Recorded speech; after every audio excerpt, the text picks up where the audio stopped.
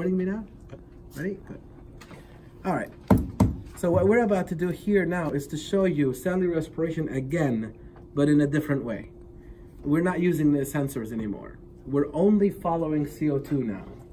So we don't have, this has nothing to do with, we know oxygen is being consumed, but we're not going to be testing that. We're only testing CO2 production now. So we did an interesting setup here. We have 3 kinds of beans now, not just 2. Remember, you guys just did the ungerminated versus germinated, am I right? We now have a 3rd one. We have germinated beans, but they've been boiled for a half an hour. They literally put them in a pot, they boil them and boil them and boil them. That's a lot of heat. So what happened to the enzymes? Don't say die or killed. They denatured. Very good. So the enzymes denatured. That means, are they active or inactive or whatever? What is it? Inactive. They're inactive. So the interesting thing is this. These 2, the enzymes are inactive. The ungerminated versus the boiled beans. But they're inactive for 2 different reasons. The boiled ones inactivate enzyme because of the heat. The enzyme's denatured. The ungerminated one is inactive. The enzymes are inactive because they're dehydrated. They don't have water. The enzymes are there. They're fully intact, ready to go. They just don't have the water. And that's what we did with this one. We took these, added water, and we got these. These are your germinated beans. So your prediction, your hypothesis, which of the 3 will have the trapped CO2 gas? Because we're trapping the gas. If you notice, we have a stopper here and a stopper here, and at the end of this glass rod, there's water trapping the gas. The gas is trapped inside the flask. My question is, which of the 3 will have trapped CO2 gas? It'll be this one. Sounds good? These 2, there's nothing going on, so they won't have CO2. Okay, how are we gonna confirm that? Well, we're gonna change the water into something called phenol red. This is a pH indicator. So I'm gonna have you help me dump the water in the sink here, and I'll trade with you.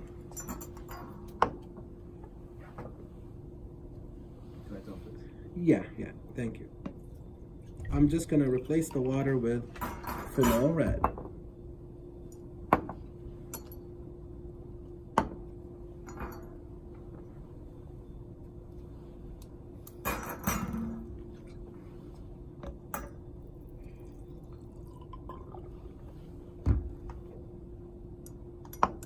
Good.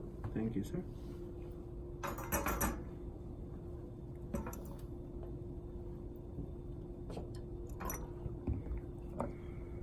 All right. So the interesting thing is this. This solution has phenol red, but it's mostly water. I mean, it's phenol red dissolved in water. So what happens is, and your book will tell you that, CO2 dissolved in water makes an acid. It is a chemical reaction that produces carbonic acid. Carbonic acid. So what will happen to the pH? Will it drop, stay the same, or go up? It will drop. The problem with my eyes and the problem with your eyes is you can't see that. I can't look at something and say, oh, that's an acid. I can't see that.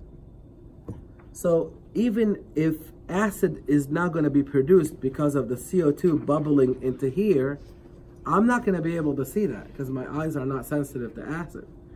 I mean, they are. They can hurt. Acid can hurt me, but I can't see it. That's what I meant. So we trick it. We have phenol red, a pH indicator. Oh, that turns colors.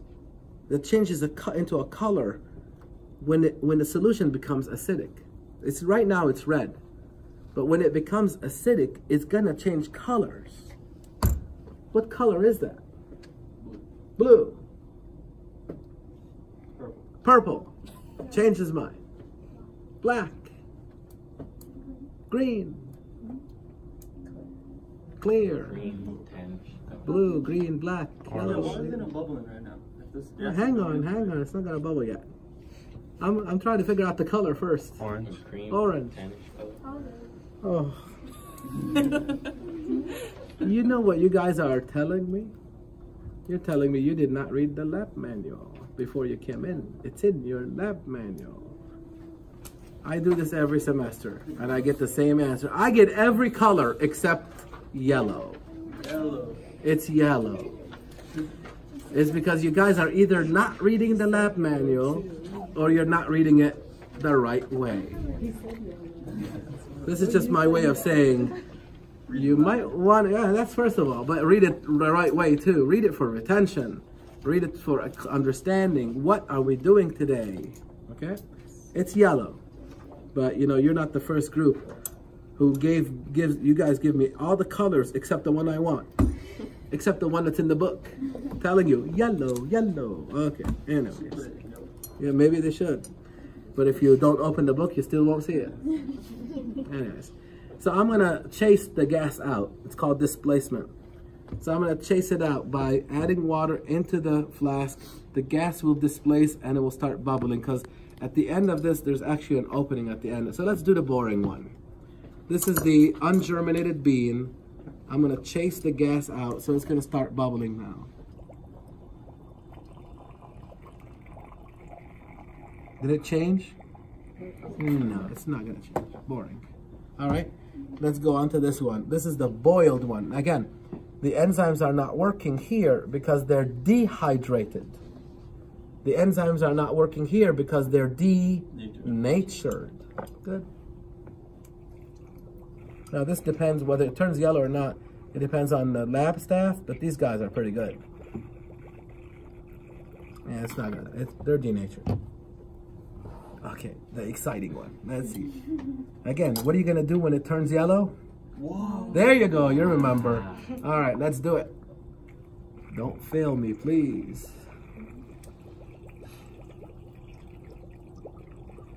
Wow. Thank you for participating. There it is. That's as exciting as it's gonna get.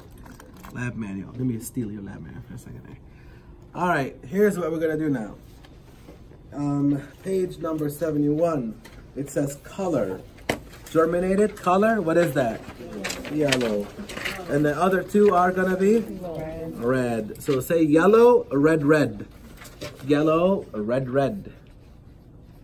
And then underneath that it says, okay, what about the CO2? Well, the yellow one means that CO2 is present. That means the beans are doing what? No, they're cellular respiration. Yeah. All right. What about the ungerminated beans? What CO2 is what? Present. Absent.